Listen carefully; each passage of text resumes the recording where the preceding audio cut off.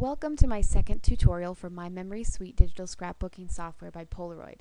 I'm Lesley, also known as Toque of the pinktoque craft blog, and in this second tutorial we're going to see how you can add your own content, whether it's graphics or images you've made yourself or digital scrapbooking freebies created by others, into the My Memory Suite software. If you missed my introductory tutorial that gives you a tour of My Memory Suite features and capabilities, be sure to check it out on my blog, craftblog.pinktoque.com. So last time I mentioned that one of the great things about My Memory Suite is that you're able to add your own content. Sure, this quick page here that you see of my dog is great, but it was created by somebody else, and there's only so many times I can use these graphics or this page. If I run out of things to use, which will take you a while since the software comes with so much preloaded content, I'll want to be able to add on to it without, breaking the bank and make it easy for me. So, like what I mentioned, the software comes preloaded with lots of content, but what I like the most is that you're able to add new things to it constantly, so your creativity and abilities with the software are endless. It doesn't stop when you run out of preloaded content. So I'm going to show you the process from beginning to end, how and where to add additional content, such as freebie content, for use within My Memory Suite. I'm going to close out of My Memory Suite while I do this because new items you add to the software's directories won't show up if the software is open when you add it until you restart the program. So to make things easier, I'm just going to close it now, and I'll restart it when I'm done adding the new content. So here in this folder, this is my general download folder.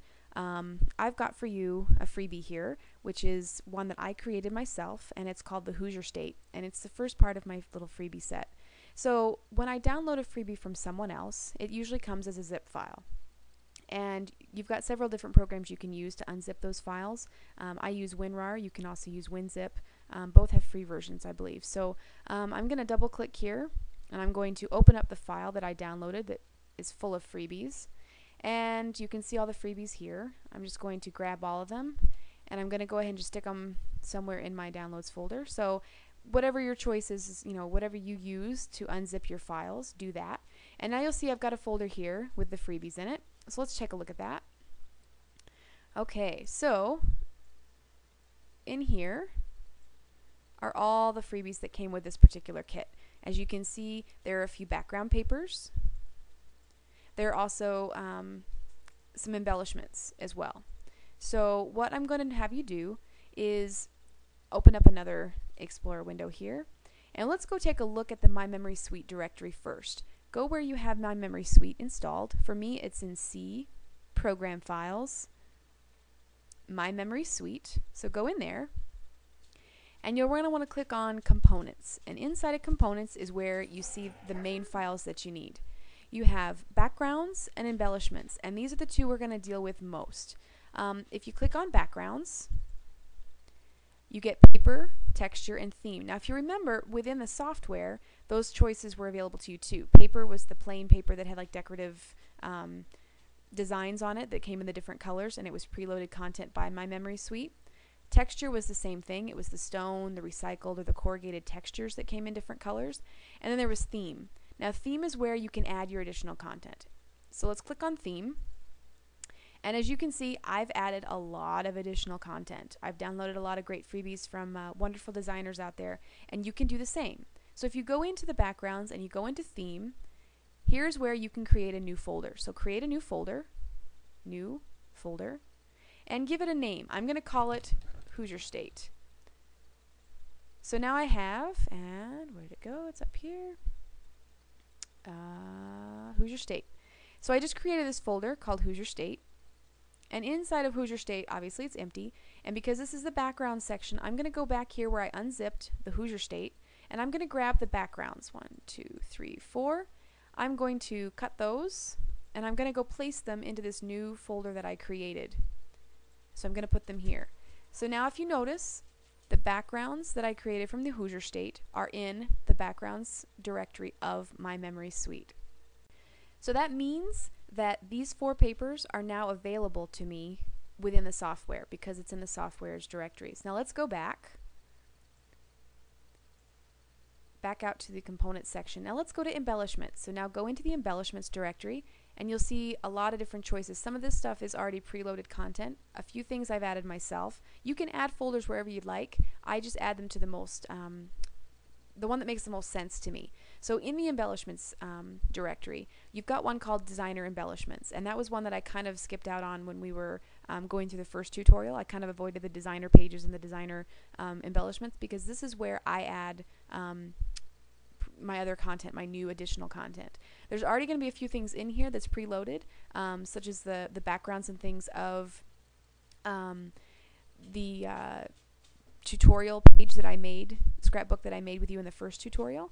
Some of those elements and pages are from the designer set. So come into designer, and again, you're going to see that I've added a lot of content myself. So every time I have new things to add that are embellishments, I add a new folder. So I do the same thing. Let's make a new folder. And again, I'm going to call it Hoosier State. Okay, and Hoosier State's right here. Go into the Hoosier State. Obviously it's empty. Come over here and grab all of the elements that are from the Hoosier State.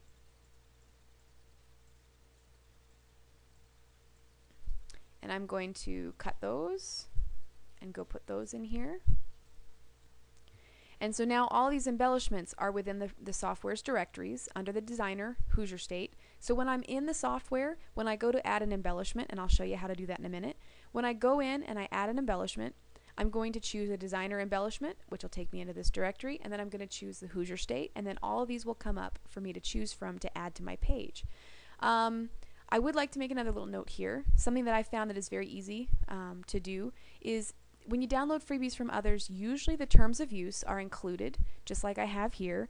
And usually your terms of use that when you download from someone else, it says, you know, if you post this somewhere online or you use it somewhere online and you share it, you need to be able to give credit.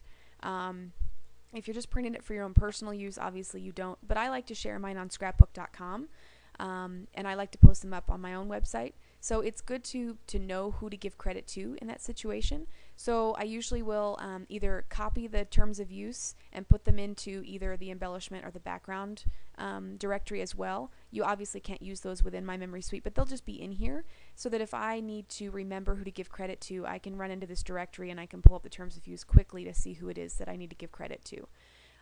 Also, something else that I would like to suggest to you, I'm going to go back to where I had that download. The Hoosier State zip file that's here, because you've gone and you've added these things to the directories, they're here now, but if for whatever reason your computer crashed or you had to reinstall My Memory Suite from scratch later, you will lose all the freebies that you've added unless you make a backup. So what I do is, yes, I unzip, and you know, here's where I unzipped everything, and I moved all the files into new places in the directory, but then I take the original zip file as it is, and I take that and I put it into a separate directory completely separate from My Memory Suite. And then I back that up regularly, like once a month or once every couple months, depends on how many I've got.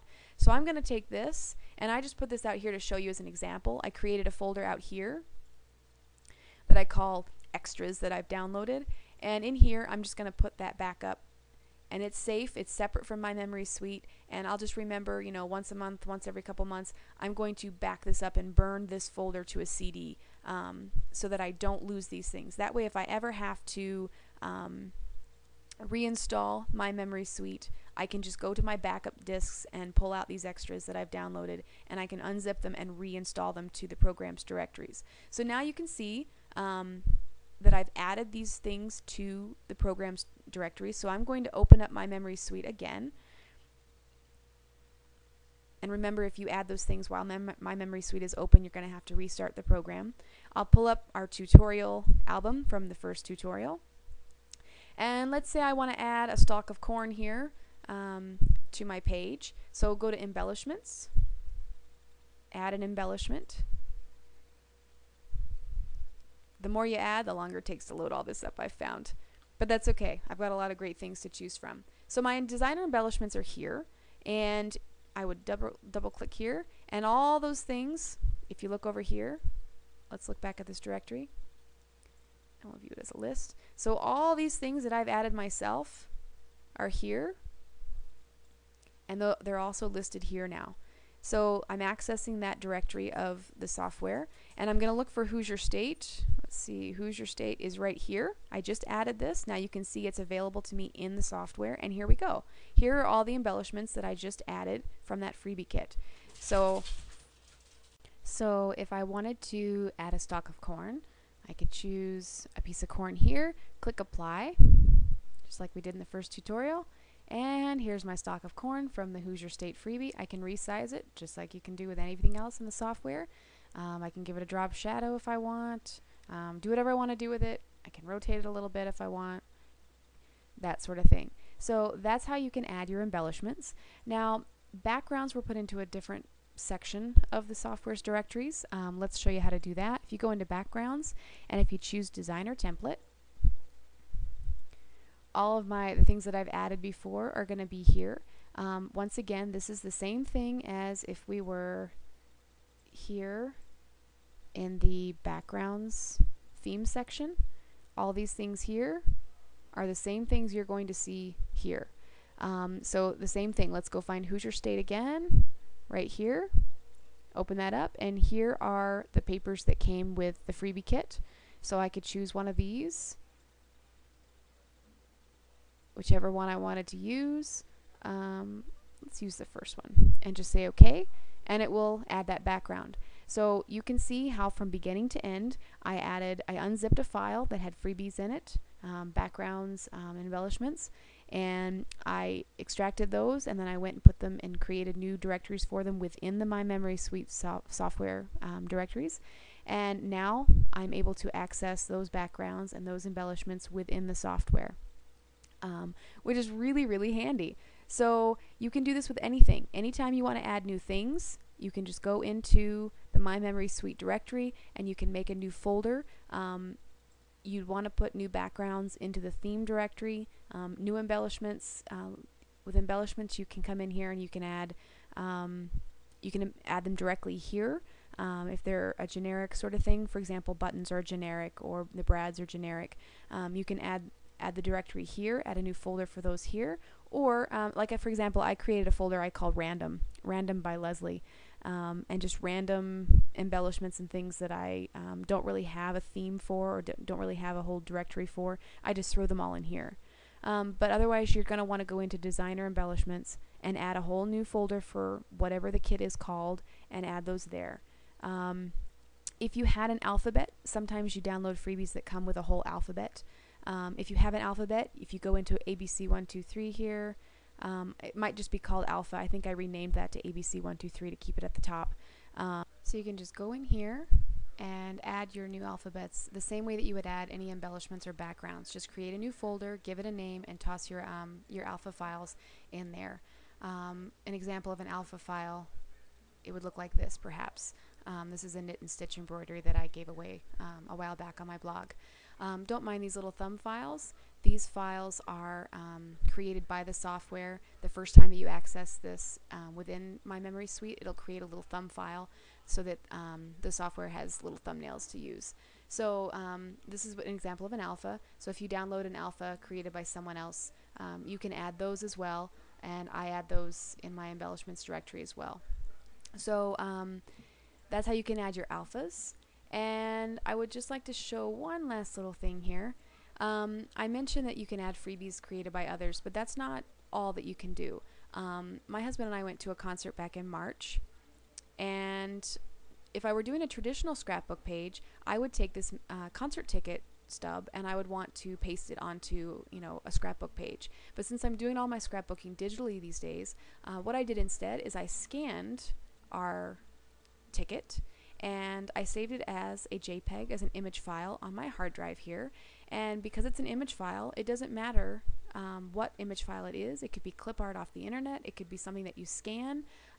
So if you wanted to scan things like a concert ticket or a movie stub or a napkin from your friend's wedding or a business card of someone that you would for whatever reason want to put into a scrapbook, and you would do it traditionally, you can scan it with a scanner, save it as an image file, and you can do the same thing. You can add it to the software's directories, just like we did with the other embellishment and background and alpha files. So I'm going to take this concert ticket, and I'm going to go and I'm going to create a new directory. So in my embellishments directory, you can just create a new directory and call it something like scanned items, for example. So I'll create a new folder and call it scanned. And in here, I will drop my concert ticket. And now that it's here in the software's directories, in the embellishments directory, in its own little thing here, scanned. So from now on, if I scan new items that I want to use in the software, I'll throw them in here. And now I'm going to exit out of my memory suite real quick and then restart it for you, just to show you what that looks like. So the limitations are gone. Any image files at all, whether you find them online as clip art or you scan them yourself, you can add them to your page. So if I wanted to add that that concert ticket, I can add it the same way I did everything else. Go to Add Embellishment. It'll pull up all of my directories, and I just saved that in the main embellishment directory, and I saved it in something called Scanned. So here we go. Click on Scanned, and here's my concert ticket. Click on that and apply it, and now my concert ticket is right here in the software, and I can move it around. I can put it wherever I want. I can make it bigger. I can make it smaller, rotate it, just like anything else. So now the things that you might normally scrap traditionally and you think you're limited by doing digital, you're not. If you can scan it, you can put it into your digital scrapbooking pages just like you would if you were creating a traditional scrapbook.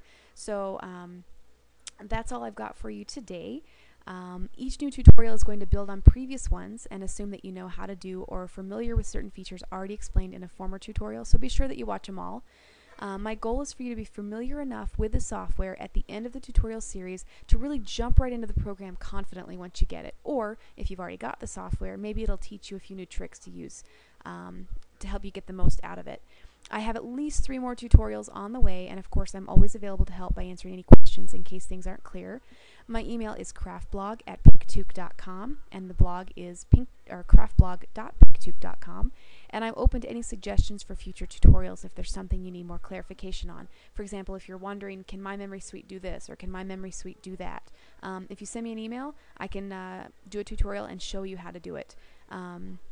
So yeah, be sure to let me know if I can help you out in any way. And that's it for today's tutorial. I'll see you in the next tutorial. Take care.